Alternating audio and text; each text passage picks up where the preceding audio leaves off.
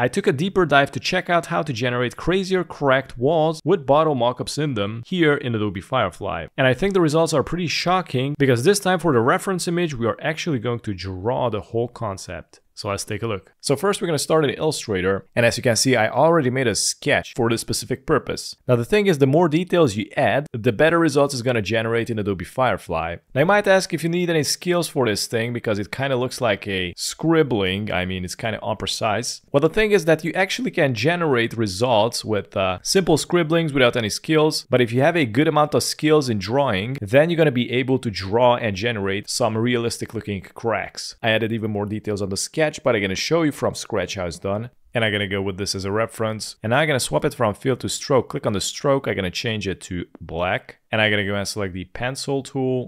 And I'm going to go and just draw some lines like this. Now you're going to need to understand how the cracks are working. And I recommend you to study how to make some realistic looking cracks. But now I'm just going to go freestyle. And let's hope for the best that we're going to make some decent looking cracks. And I also going to draw here a part where the bottle is going to be black. I'm just going to connect these. And I'm going to go and join these lines together. I'm going to select the pen tool and just connect them. So we're going to make a closed shape. There you go. I'm going to swap it from stroke to fill, right click, arrange, send to back. And I'm also going to select the bottle, right click, arrange, bring to front. So it's starting to come together. Here we can add more details if you want. I'm also going to select the brush and I'm going to add some thickness and just refine it a little bit. Doesn't need to be perfect. I'm just going to scribble it. Doesn't even matter. So anyways, I'm going to roll with this. And I'm also going to go and select these thin lines, select all of it and increase the stroke a little bit more so it looks more thick. Save it as a JPEG and let's go to Firefly. Here in Firefly, we're going to go to the aspect ratio, make sure it's on widescreen, content type photo. We're going to go to the reference image, upload image. And I'm going to select the new reference image, which is right here. Click on open, continue, increase the strength to 100%, scroll down. I'm going to select the hyper realistic. I'm also going to go to lighting, change it to studio light. And we're going to go to the prompt, type in matte black perfume bottle in concrete product photography. Let's go and click on try prompt.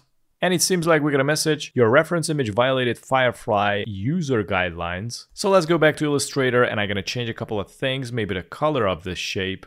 I gotta make this blue and rotate it maybe. I also forgot to save it with thicker lines, so I'm gonna do it. And let's save it again. Now I'm gonna try it with Sketch 04, open, generate. And now it worked. So the results are pretty raw and we're gonna need to make this a little bit more realistic looking. So I'm gonna do the same thing as last time. I'm gonna go to concrete and type in here hole so that the perfume bottle is actually inside of the hole of a concrete. So let's try it out. And boom, baby, check it out. Now we got some accurate results, which actually look pretty wild. Let's generate another one. Perfect, perfect, perfect. Now it also looks a little bit like these concrete parts are stacked on each other, but it still looks pretty amazing. You also can add isolated on white and generate. And check this out, guys. It made some concrete with light colors, which also looks really sick. Generate more. And I think this is even better than the darker version. It actually mimics 80% the sketch, which I think is really wild. And that's how you generate perfume bottles inside of brick walls here in Adobe Firefly and Illustrator.